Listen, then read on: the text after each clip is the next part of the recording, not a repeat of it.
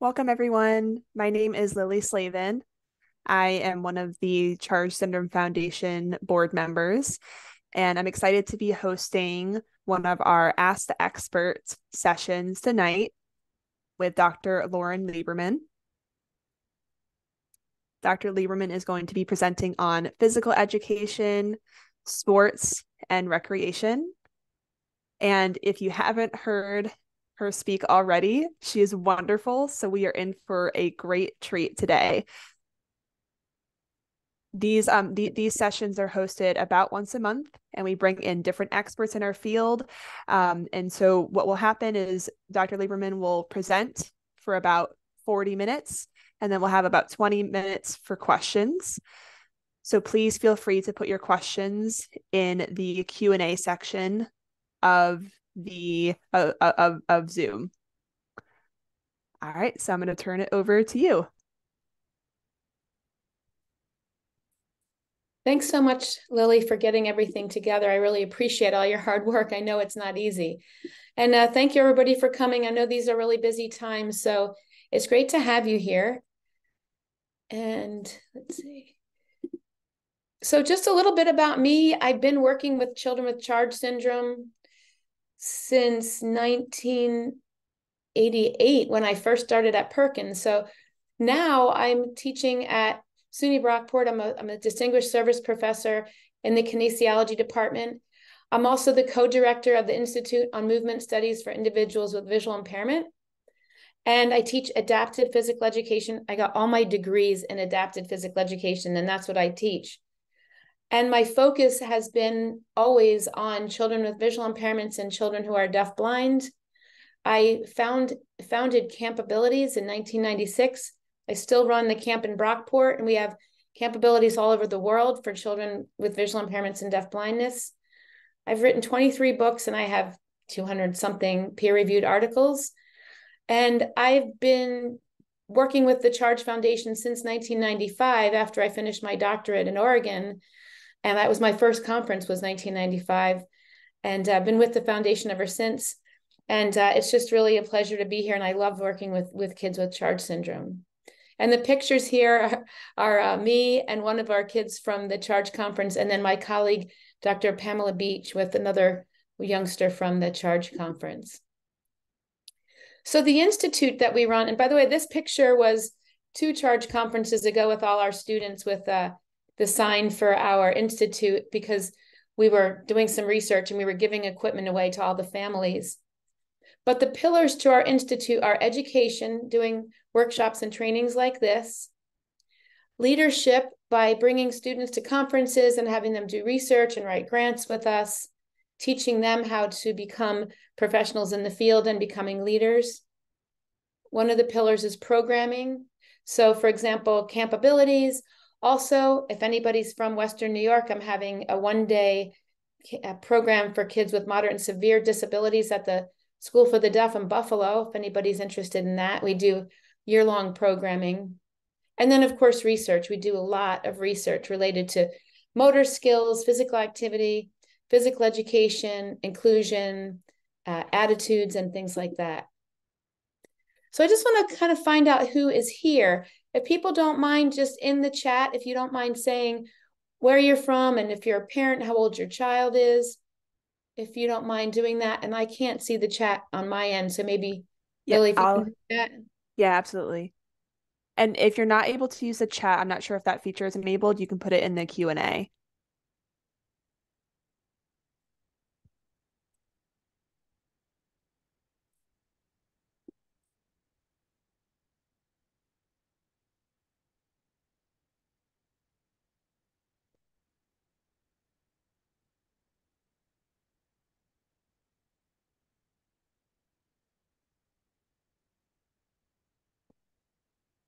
I'm not seeing any. Oh, there we go. We've got a parent from North Carolina to a 13-year-old.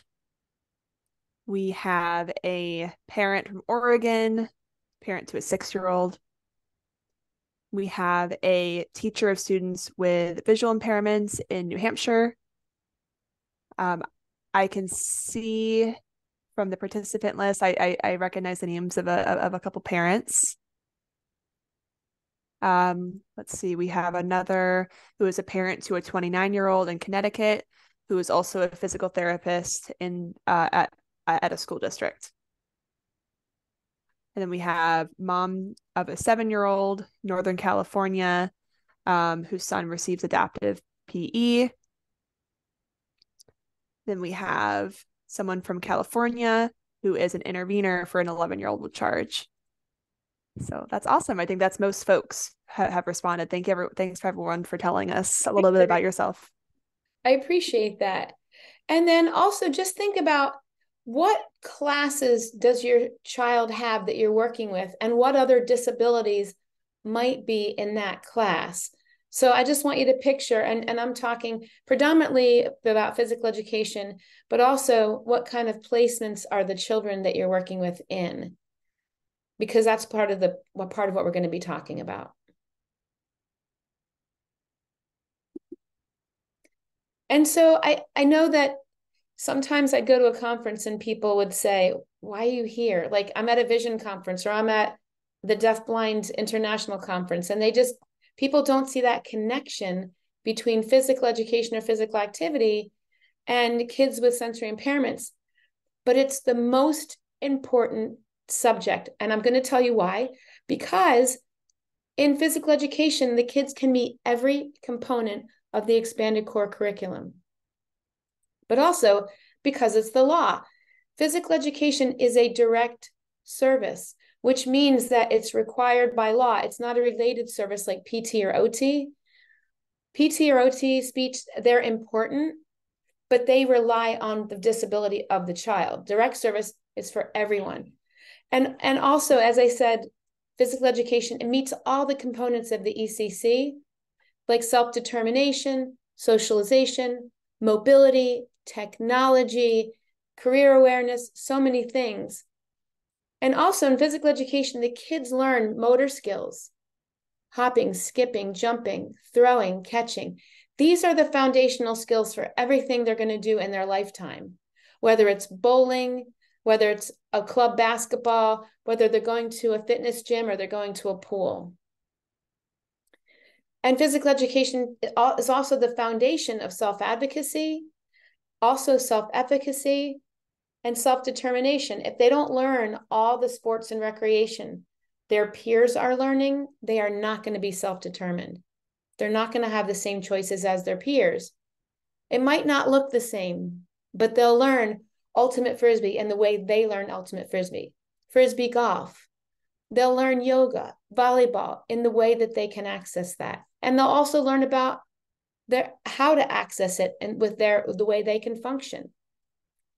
But also it changes the perceptions of their peers and society when the kids can get out in the community and do the same things that their peers are doing. They won't be looked down upon as someone, oh, they're going to need help all the time. And when you see some of the videos that I'll show you, you'll see what I'm talking about. That some people really have low expectations of kids with charge, and that's not the way it should be. And so tonight I'm going to talk about assessment, placement related to physical education, programming in physical education. I'm going to talk about how to work with paraeducators and interveners, aquatics, sport opportunities, and talk about self-advocacy, and then some resources. By the way, each of these topics, I could do an hour-long presentation on each of these. So if you want more, I'd be happy to come into your district or your program if that would be helpful, because each one of these I've written, as you'll see, I've written books on them. Oh, this book. This is one book that I think every physical education teacher with kids with charge should have. It's called Physical Education for Children with Moderate and Severe Disabilities. It's through Human Kinetics, and it has everything in it from what types of assessments to use, even for kids with severe disabilities, how to train the paraeducators and work with paraeducators, transfers in and out of the wheelchair, and just a lot of really great information. So just about assessment, and I know that most of the people here are parents, but this is something you can take back to your school, because I don't know what teachers are using for IEPs, but these are valid and reliable assessments for kids with moderate and severe disabilities. So you could use these. So for example, the test of gross motor development, the Brockport fitness test, and the APEAS are the ones I'm going to talk about. So this is called the test of gross motor development, and it's a validated assessment. It's validated for children with visual impairments from 6 to 12. You can get it through Pro Ed publishers, and it assesses locomotor and object control skills. And again, I've done whole workshops on how to use this with kids with visual impairments and deafblindness, but there's also ways that you can adapt the assessment to get the most valid outcomes as possible. And also, it is a long test. There's 13 items, but we also validated the short version. So you can actually use 3 locomotor and 3 object control, and it would still be valid. Okay, so that's, again, through Pro Ed publishers. Now, this is related to fitness, and the Brockport fitness test is validated for children with visual impairments and orthopedic impairments. The standards are for kids 10 to 17, but you can use it with children younger than that. And the items are the 5 health-related fitness items of cardiovascular endurance, flexibility, upper body strength, abdominal strength, and body mass index. And there's variations of each component. If the child, like let's say they can't do a push-up, there's other things that they can do instead of a push-up. And so it's valid for children with intellectual disabilities, spinal cord injuries, cerebral palsy, visual impairment, congenital anomalies, and amputations. This is available through Human Kinetics, the same publishing company that had the other book. And then the APEAS is the Adapted Physical Education Assessment Standards. And the nice thing about the APEAS is that it looks at object control, locomotor, and physical fitness. So you could use one test, but the law says that you can't just use one test in order to deem a child eligible for adapted physical education.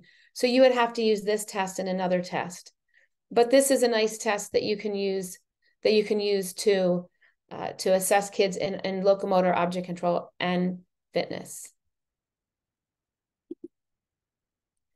So then you have your assessment, you use a valid assessment, you have your results, and then you're looking at where should the child be placed. Now, I know some parents don't even know that there's an option, and I do want you to know there's an option and you should have a say in the option. And I love this picture because this is just a group of kids in a class with their paraeducators all putting their hand in the middle and doing a cheer. Placement does matter. And so the placement, according to the law, a child with any disability can be eligible for adapted physical education, yet be placed in the general physical education class with supports if necessary. Actually, I think there's a slide on. Oh, here it is. And so I love this picture of a little girl with Charge syndrome. And I look at her and I just think, there is an athlete in that body. And we need to find the most potential that this child has. And the only way to do that is to put her in a placement that's going to push her to reach her potential, and so that she can feel like she's moving the way she should be. So again, there could be general physical education. Maybe they need no supports. I've had kids with Charge that are in general PE with no supports, but then they might be in general physical education with a paraeducator or an intervener or both, or maybe a peer tutor.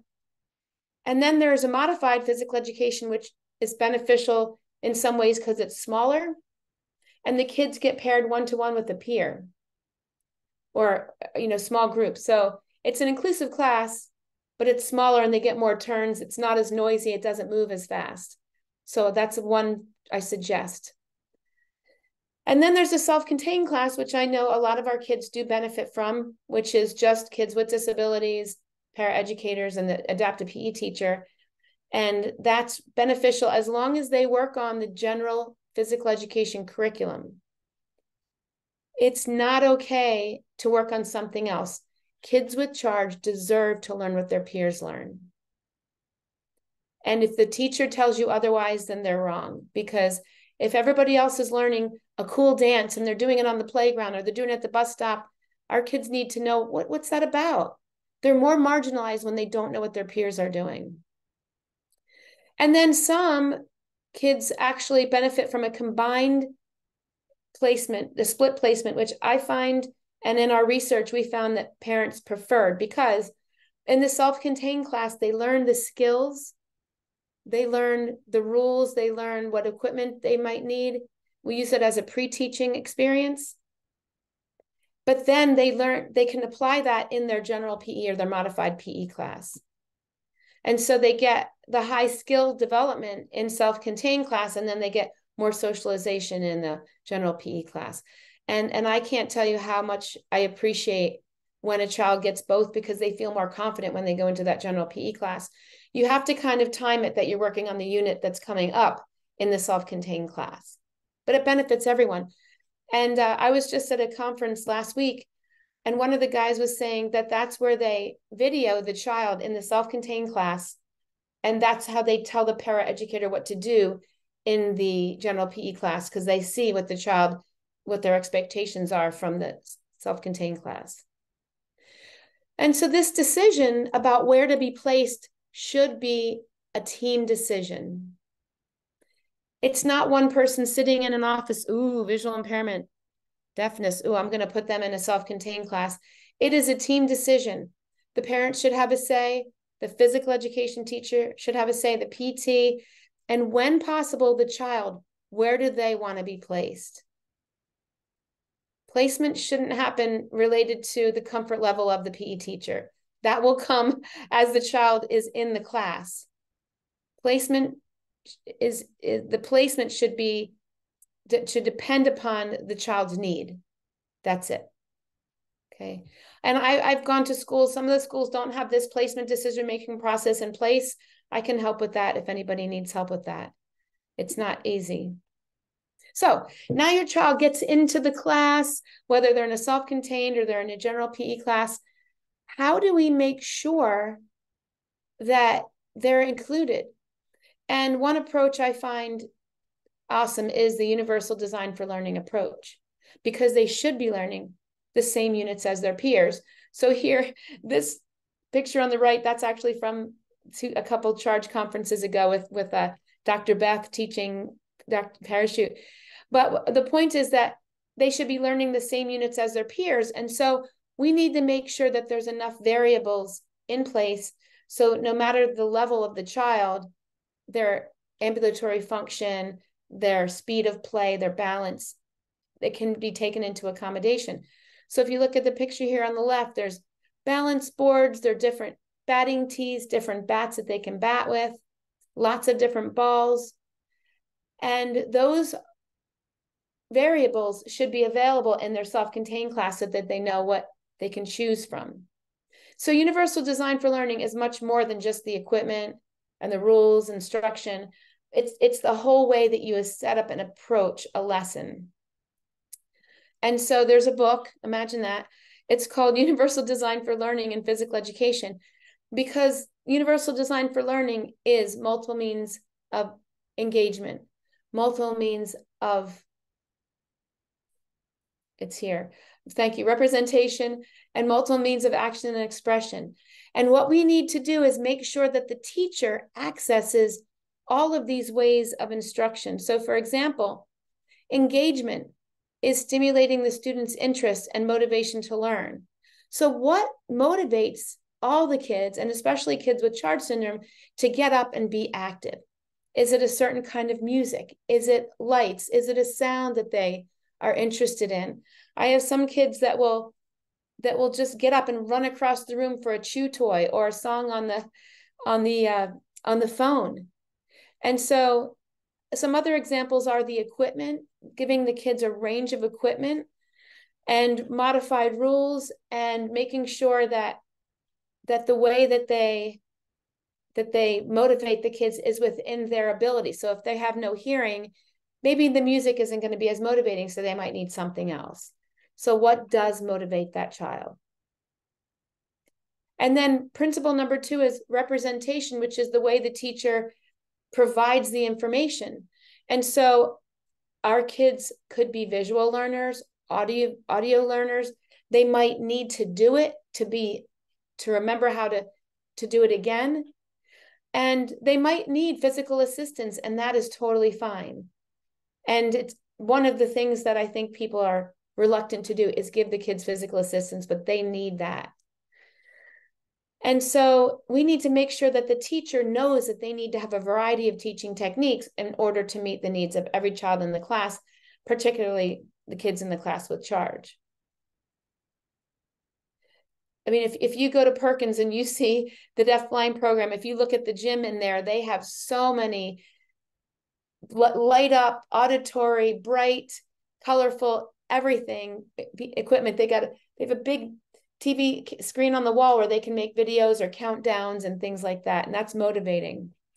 And the last piece is, how do you find out what the children know? And that's called multiple means of action and expression. And so basically, this is the way you assess kids and find out what they know. And so if you're doing kicking, I was just at Perkins for a kicking unit, and they had the kids either sit in their chair, sit in the wheelchair, or sit in a chair, or stand or run to kick. And every child got to show their kicking with a different type of ball, different size, the way they could kick. And if the teacher knows them well enough, they'll know which variables to offer. And so that's really important, because there's not one size fits all when you're talking about a heterogeneous class with kids with charge. So that's like universal design for learning in a nutshell. I can share more about that, of course. But one other good resource is called Games for People with Sensory Impairments. This is through the American Printing House for the Blind. And it's available free as a free download. This is for parents and physical education teachers. And basically, it's adaptations to pretty much every unit a teacher might be teaching, whether it's volleyball or soccer or football or aquatics, scooters. It gives a lot of different adaptations and variations. And again, that's a free download on the we have it on our Campabilities website, campabilities.org. Oh, it says it right here on the PowerPoint. And then there's also a book called Gross Motor Development Curriculum for Children with Visual Impairments. And this is also a free download on the APH website or the campabilities.org website under instructional materials. And it literally breaks down every locomotor and object control skill and tells you how to teach that. Because children who are deafblind take longer to teach these foundational skills. And so what we need to do is make sure that we know how to break down the skill. And so, for example, galloping, we use 2 paper plates and put some beans in them and have the child gallop, and then their knee hits the plate and they can hear or feel those beans moving in the plate. So it gives them a reason to lift their knee up. And there's just tried and true adaptations in this book, Gross Motor Development Curriculum. And then this one is called Physical Education and Sport for People with Visual Impairment and Deaf Blindness, Foundations of Instruction. It's basically a textbook that puts the fields of physical education and sport together with VI and deafblind. And it comes in one book. And I'm excited to say that we're working on the 2nd edition, and it's in the editing process. So that's exciting that within the next year, we'll have a new edition of this book as well, also through APH. The downside is that it's not on quota funds, so you have to pay for it, but that's okay. We can handle it. And then this book is called Strategies for Inclusion. This is through Human Kinetics.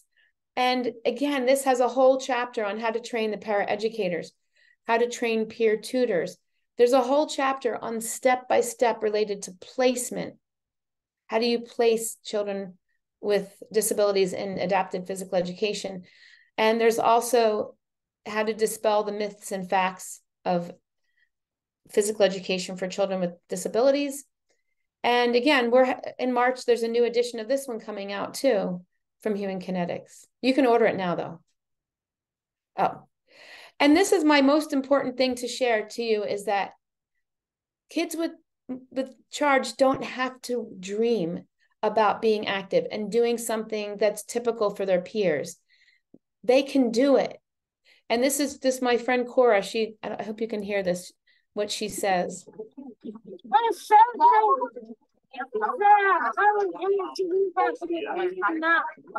And you skated really fast, didn't you? You skated really fast. You're awesome. I'm gonna take your shoe out. So Cora always wanted to ice skate, and she always wanted to be independent. She'd see ice skaters and dreamed about it. And when she came to our program, she had the chance to not only skate, but skate better than she ever thought she would. And she was thrilled. She talked about it for weeks. And I just want to share that I don't think kids should just have to dream about being active and doing things their peers do. I want everyone to think that they can do it, because it is possible to do. And so one of the ways we can do this, and I don't know how long this would take, but if everybody on here, can you put in the chat if your child has a paraeducator or an intervener? Just want to find out. Does your child have a paraeducator or an intervener?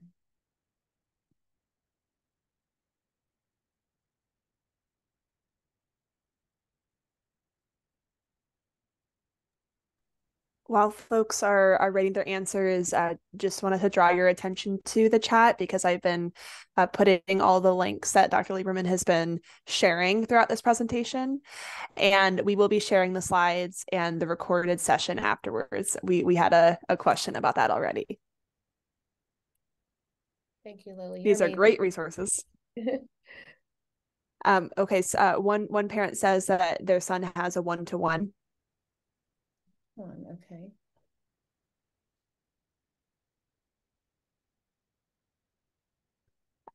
Someone says yes, their child has a paraprofessional.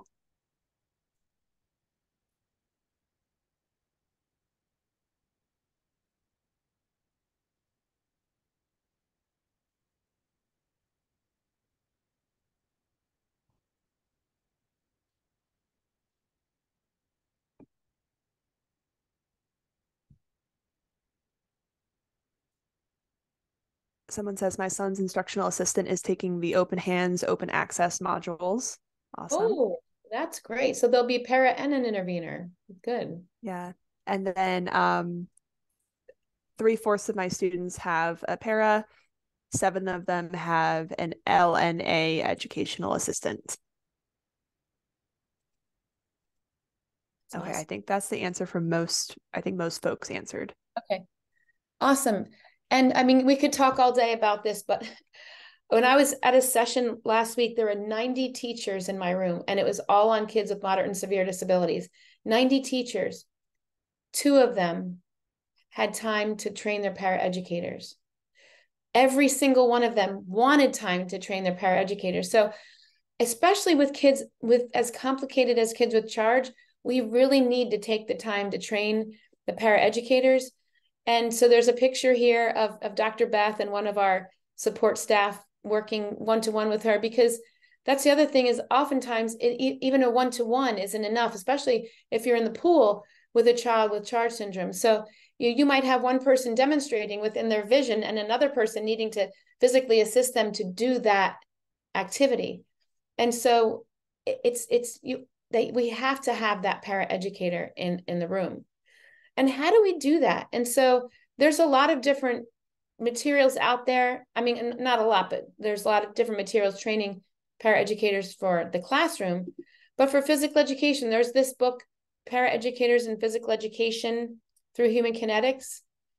But we also have a video on our website, capabilities.org. It's called Staff Training, because I didn't just want to say paraeducators, because it might be interveners, it might be teacher assistants, it might be peer tutors, but it's called Staff Training in Physical Education, and that's on the capabilities.org website under instructional materials. It's so important that they know what to do every class. And even if you do little bits of training, we call it micro training before each unit, they at least know what you want them to do. And again, like I said, in aquatics, it's really important that there's at least a one-to-one in aquatics. I mean, I've even had, you have one person that's kind of swimming around, engaging everybody and encouraging the kids, because you could have a one-to-one, but they might always be behind them, not being able to sign. And that's another issue, is that if you're in the pool, if the child needs an interpreter, an intervener, you probably have at least a 2-to-1 in the pool. And so swimming is a great medium to teach motor skills. You could do fitness in the pool. It's also very social. Of course, the kids can learn swim skills. And then they also learn self-determination. What do they like? What do they want? What can they do in the future? Which flotation device do I feel most comfortable? Which swim skills do I feel most comfortable? Who do I want to work with? They can actually make some choices and even ask for what they want. So one of the books that I encourage people to use is called Assessments and Activities for Teaching Swimming. This is through Human Kinetics, and it's an ebook. It's adapted aquatics, basically. There aren't a lot of adapted aquatics books, actually. And then an aquatics resource, we have a Lavelle grant right now, and this is our 3rd year of the grant. But last year, everything was about swimming. We had a family conference for swimming, and it was terrific. It was just amazing. And so we have this video that's on our website, and we also have tip sheets on flotation devices, positioning, and transfers, and it all applies to our kids with charge. And then there are, of course, typical sports that kids do after school and in the community that kids with charge can engage in. But, if your child has a more severe disability, there's even power soccer that can be played in a power chair. There's power hockey. This picture up in the top is called tabletop cricket, which is cricket for kids with and without disabilities. It's a sitting game of cricket. Of course, bocce is even played in the Paralympics, bocce, swimming, sitting volleyball, and even archery you can do from standing or sitting. So there are many sports that the kids can access. Oh, in the picture here, there's also biking on a tricycle, or even recumbent bikes are possible. And then I just have to talk about self-advocacy, because I don't think it's okay that somebody else is always speaking for the children. When they have a way to communicate, they should be asking for what they want when possible. So the self-advocacy, we wrote a book on self-advocacy, but also we just developed a self-advocacy for physical activity questionnaire that we're validating. So there's 4 components of self-advocacy, and we have to make sure that we teach self-advocacy in our classes to our students, to our children, so that they can ask for what they want on their own. Because you might not always have the parent there that knows what they need. You might not always have that intervener or the teacher there. The one constant variable is the child. If they go to a rock climbing birthday party, what do they need to be successful there? And so we also, on our website at Camp Abilities, we have a modification checklist. So all the sports that we do at our camp is a checklist, so the kids know what they need to be modified. And I hope that your physical education teachers are teaching this, because when a child's doing, let's say, tennis, and they use a modified racket, and maybe they use a different ball, and they serve from a little closer to the net and are successful, if somebody doesn't know that, they might unintentionally give them the wrong equipment and make them stand at the baseline, and then they feel frustrated because they know that they can be successful with some variations. And so if we can get teachers to tell the kids what their modifications are, then they can ask for that later when they get out there. And a book that promotes teaching self-advocacy through physical education and health is called Infusing Self-Advocacy into Physical Education and Health. This is through Jones and Bartlett Publishers, and it's a great resource for teachers. And we're trying to do, well, there's a version on our website that's free, and it's for kids with visual impairments. And it's a really great walkthrough of the components of self-advocacy and the 5 steps to self-advocacy. And we also have a video of kids with visual impairments talking about self-advocacy on our website.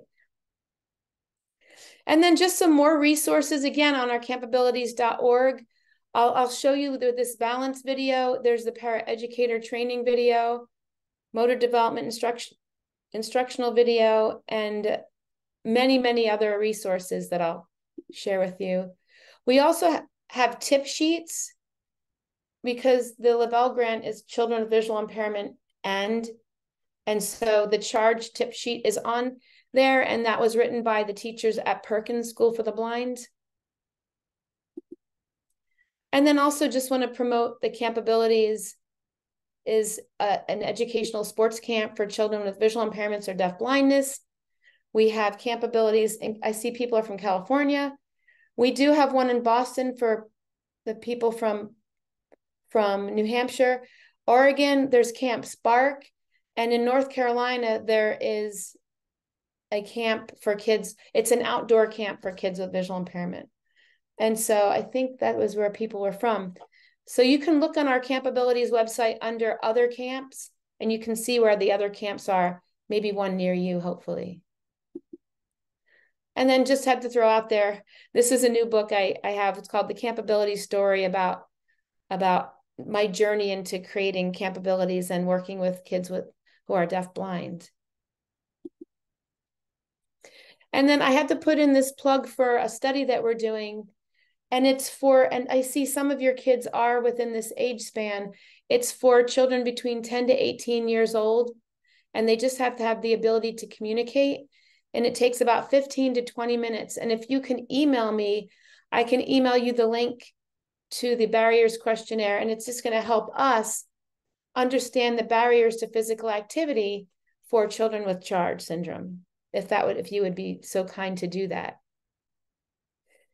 And so I know that was a lot of information, but just wanted to open it up now if anybody has any questions.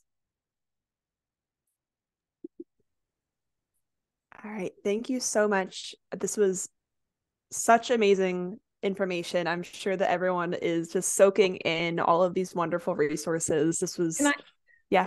I just wanted to, can I just show you, sorry, I wanted to bring you to, I have to get in the slideshow. Okay. I want to show you the Campabilities website, and then under instructional materials, if you go under instructional materials, you'll see all these amazing videos.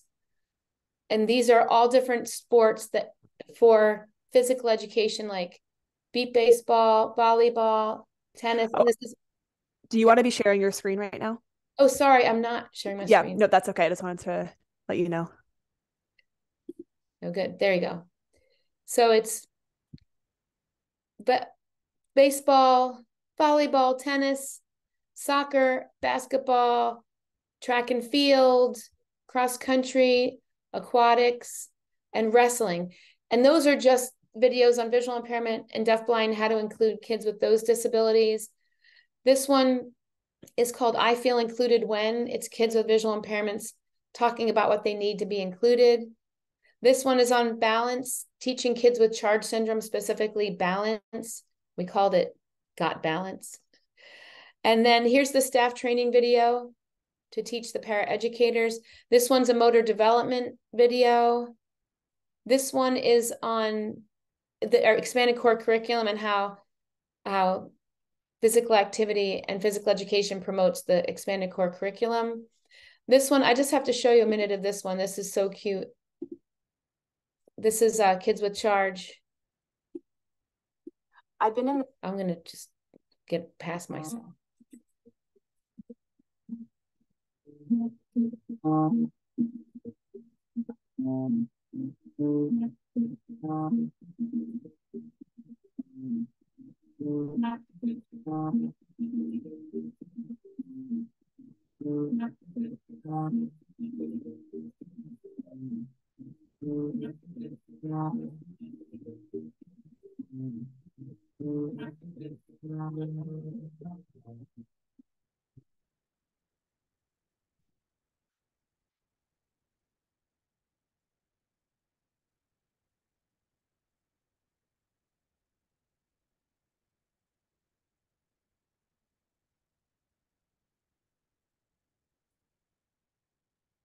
just kids with charge syndrome, just showing us all the different locomotor, object control skills that people think they can't do.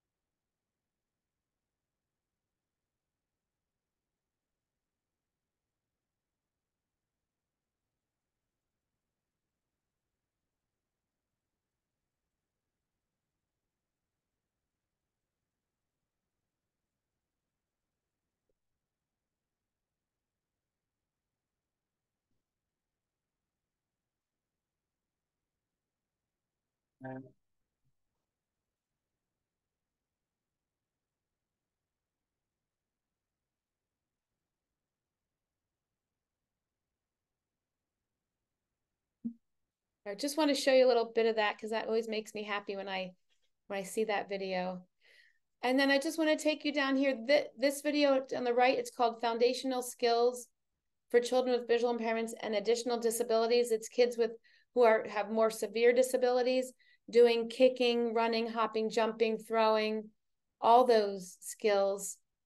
And then here is an aquatics video on kids with multiple and severe disabilities doing aquatics. And then we have a whole series of outdoor adventure videos here: paddleboarding, rock climbing, kayaking, fishing, biking, hiking, and how kids with visual impairments and deafblindness can access all of those different activities. And then again, we have these books of free downloads, all of these tip sheets that are free to you. And please share these with your colleagues and friends and people on the multidisciplinary team. Okay, now I think we're good. Okay, let's see. Kathleen, I see that you have your hand raised. Do you have a question?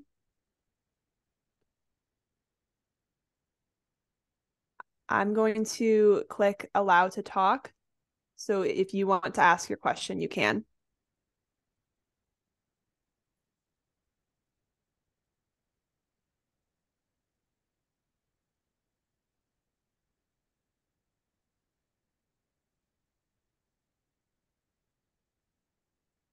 Okay, it might have been an accident. So I'm just going to lower the hand, but if that was not an accident, feel free to put your hand back up.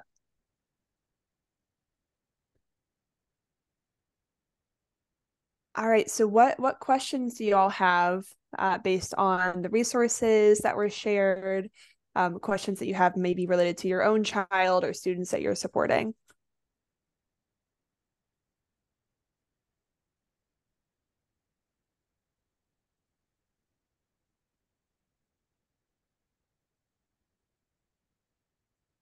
Maybe I'll start with the question while folks are typing theirs out. I'm curious as to, so for parents who are on here tonight, what do you recommend when you're consulting with families where school teams are not as knowledgeable as you and your team are on the importance of this, and especially how to know what resources to share, because you shared so many great resources. So I'm curious, what advice do you give to families as a place to start with getting school teams a little bit more bought in to all of this really wonderful and important work? Yeah, that's a great question, Lily. To me, I feel like you have to know what you want first. And I know some of my friends who are parents of kids with charge are like, there are a lot of battles to fight. And physical education is a direct service. And so whether you're fighting for their placement or them to have a paraeducator, they should be in physical education, one. And the other thing I think is important is that talk to people about what's going on before you go to the IEP meeting, because you don't want to take people by surprise if you're going to advocate for an inclusive setting when the child's in a self-contained setting. You need to plant that seed and explain why, and talk to the people on the multidisciplinary team first.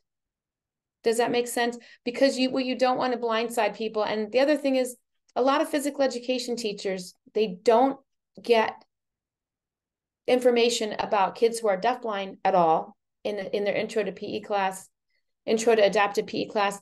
But they also are not going to learn about kids with charge unless they take some physical education for children with sensory impairment class. And so you have to tread lightly because everybody's doing their best. And if you have to come in and bring in a specialist or show them a video, it's like we as specialists and parents are going to have to do some of the training about the needs of the kids. But if you know that you want your placement changed, or you want them to access a more rigorous curriculum, you're going to have to tell them ahead of time in private, not in front of people, because I can see people being very reactionary. And also, if they don't know what equipment they can get, I think they also might need some help with that.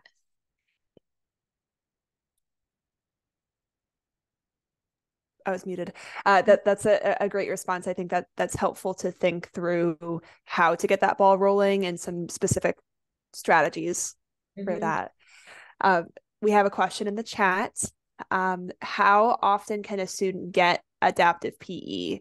My son only gets it once per month.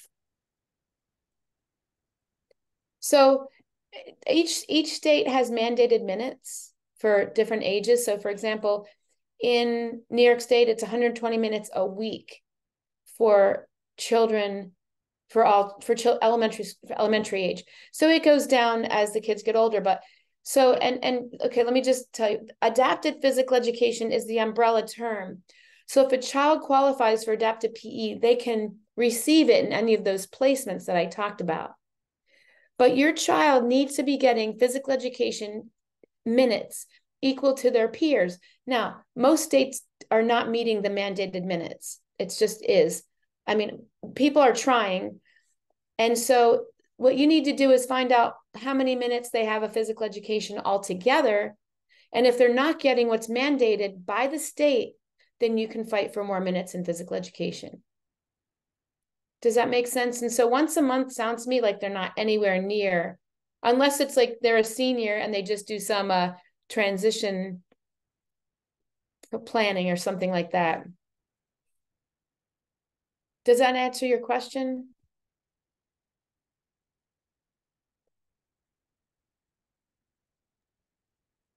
They say, yes, it does. Thank you. Okay. Email me if there's a problem, because I can help.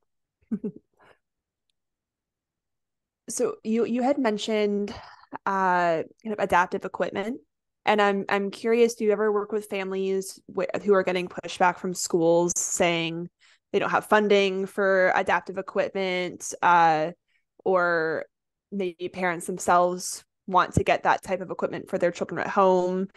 Any resources that you typically recommend for supporting through that? Yeah, I mean, the school, the thing is, most of our kids don't need like very complicated equipment for physical education. Maybe a softer ball or a brighter ball. They might need like a hockey stick to have, like a built up on the grip that OT could help with those kind of things. But there's no excuse not to have variations, because universal design is for everyone. And so if you're going to use the therapy ball for kids with charge to kick, because it gives them more feedback, it moves slower, they can actually touch it before they kick it and get that feedback. More kids than just kids with charge are going to need that piece of equipment. But the other thing is, I hate to promote Amazon, because we work with equipment companies like Sport Time, Gopher, US Games, but they're really expensive. You could get the same thing on Amazon for not that expensive. And the other thing is that you can also go to the PTA, you could go to local Lions clubs, and you say, I have a child that has a unique need in my physical education class. I need a variety of equipment. You're gonna get it. I mean, my Lions club, I'm in the local Lions club. We would give it to somebody if they came and asked for it. But in most cases, the variation in equipment is something that you should have anyway for your universally designed class.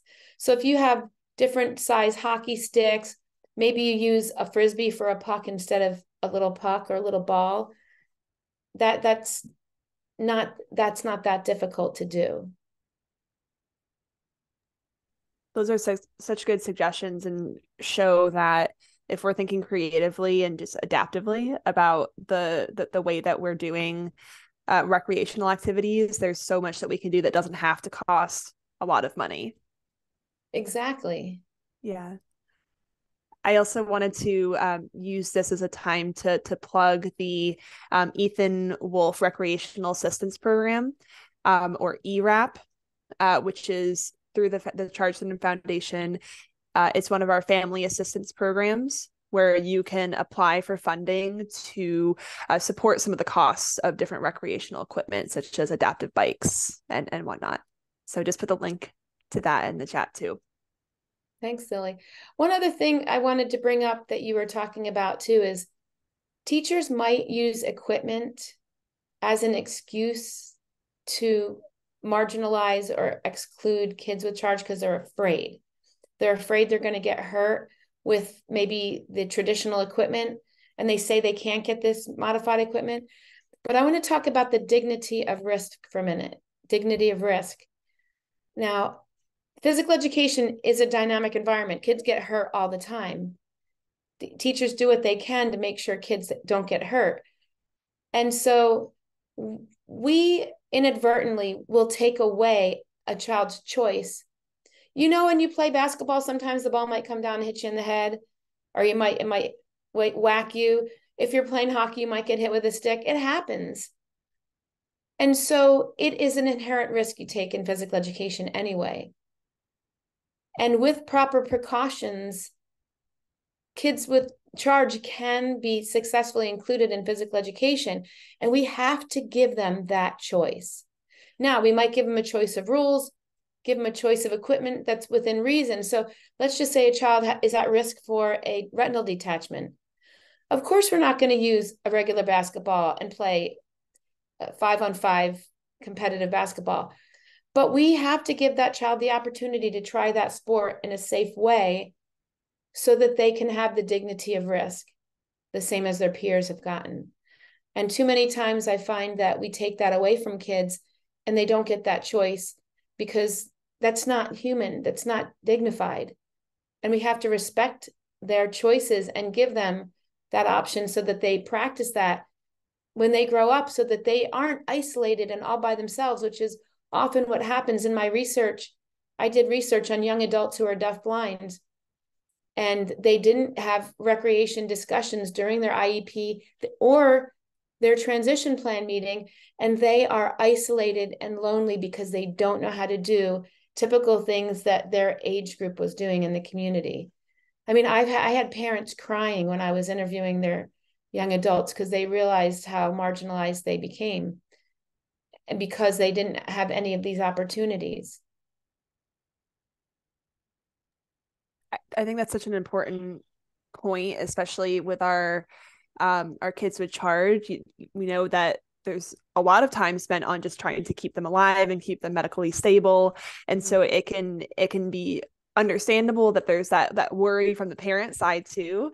And that's such a good point of letting them be kids and letting them be able to do the things that kids are doing and have some of the risks that's coming with that. I really like that. Yeah, and I do see the need for parents to understand the genetic makeup and the medical issues related to their child. But what I want the parent to look at is your child's alive. How are they going to access the world? And what are they going to talk about? Where are they going to walk to? How are we going to give them a rich life full of meaning once they do get all their medical issues under control? And I just think there's aha moments when they're at a party and they start talking about their child went swimming, and they didn't have to talk about surgery after surgery and hospitalizations and missing school and making it up. And wow, I got to talk about something that their friends were talking about. Yeah, I think that's so powerful. And people really underestimate the importance of recreation and sports. And when you're making priority lists, it can be easy for that to get dropped. And this is a really helpful reminder that it is really important and it should be prioritized as well. Well, it is funny that you say that, because and I know that our colleagues will admit this, that the first volume of the charge manual didn't have physical education or sport or recreation, motor skills. And I think us, pounding the pavement, banging on their door, presenting at conferences, I feel like they see the value and how important it is now. And now they ask us every time they're doing a new version of anything to contribute, because again, if your child's working on swallowing, they're working on their digestion, they're working on their balance, but all that's for nothing if the child lives and they have nothing to live for. And I think that's really important to keep in mind, is who are they going to be in the world, and what are they going to want to do, and who are they going to meet? And that can happen when they have a reason to be in the world. Yeah, that's so important.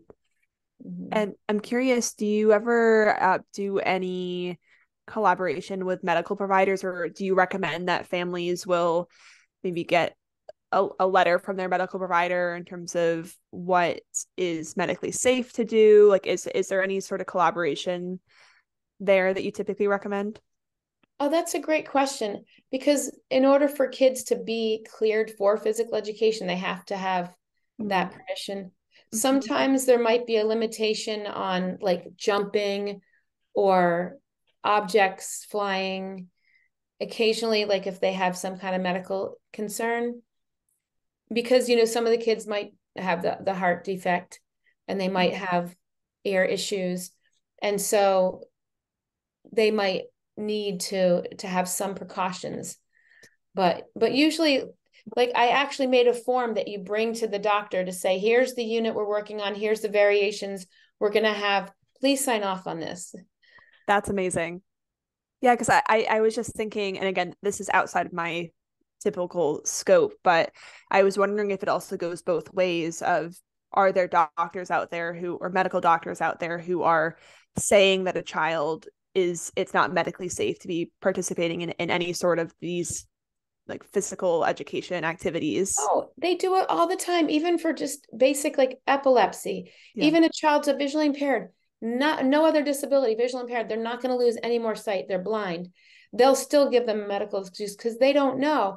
And I actually, at the DBI Deafblind International Conference, I met this whole group of physicians that meets once a month, and they let me speak at their group and talk about the importance of physical education and not giving them a blanket medical excuse, because it is so important for their self-determination and their quality of life to be in physical education. But especially older physicians don't know the universally designed lessons and all the variations that we can do, all the modified equipment that we have now. It's not only possible, it's impossible not to be involved. And I think that if a parent gets that blanket medical excuse, PT is not allowed to replace physical education according to the law. A related service can't replace a direct service. They can come in, they can push in and help with your positioning. They can help you with modifications, rule variations, and they can give you advice, but they can't pull out. And that's what the law says. But unfortunately, it's a problem. A lot of parents don't know this. So we actually made there's a checklist we made for parents that you bring to physical education. And these are all the things that you bring with you, the questions you ask. And so it's called the IEP Physical Education Checklist. I can send that to you, Lily, if I can find it. Yeah, I'm just looking it up online too. Yeah, so we actually validated that with parents of kids with visual impairment. And so that helps give the parents the tools when they go to a meeting to not get stepped on. I actually have had to go to meetings with parents, Zoom in or go to the meeting, because the school just thinks that they can have PT instead of, that the school thinks they can have PT instead of, physical education. But that's not the case. Gotcha. We did just have one question come through. I know that we are a little past time. Would you rather me copy it and email it to you, Lauren? No, I'll be happy to answer it. Okay, we'll do this last one. Thank you so much for being willing to stay on for a few more minutes. The question is, do you have recommendations or resources for adapted climbing gear, such as harnesses that are more supportive, as well as maybe a pull-up bar to ascend rather than climbing with legs? Our district does a really cool climbing unit, and it has not yet been made available for some students who use wheelchairs. I just started in the district, and they're open to purchasing adapted harnesses with pulley systems, etc., that might be compatible with the current system, but having a hard time finding equipment. Yeah, there are full body climbing mechanisms. We have one, and they're adjustable, like the straps are adjustable, and it really does support the child. So if they can just reach up a little bit, the belayer just pulls them up. And I don't know where to get it because somebody got it for us. But you can look up adapted climbing gear or full body rock climbing equipment. And we've even had people climb up next to them to sign to them to give them communication during the climb. That's awesome. I just found a website that seems to have what you're describing, so I just put that in the chat. That reminds me, Lily, great point. Challenged Athletes Foundation, they do give equipment to people with disabilities. They only give it to individuals. They give adapted bikes, they give adapted equipment. So if you want something for the child to use in physical education, they can write a grant. They give you usually up to $1,500. It's a wonderful organization, Challenged Athletes Foundation. Awesome. Very cool. And then I'm finding one more. Okay, there we go. I just found Move United. I don't know if you've heard of them, but okay. Well, this was such a wonderful presentation. Thank you so much, Lauren, for coming and sharing your wealth of knowledge with us. I'm sure that people are going to be really utilizing a lot of these resources. And thank you everyone for coming today. We're not going to have an Ask the Expert in December, but we should be back in January. So keep an eye out for our next session. Thank you, Lily. And thanks everybody for coming. Please email me if you have any questions or you need any help with your schools or school districts, because your kids deserve the best. Mm-hmm. Absolutely. And thank you for our interpreters for doing a wonderful job for us tonight too. Yes, thank you, interpreters. All right, Lourdes, you can stop the recording now.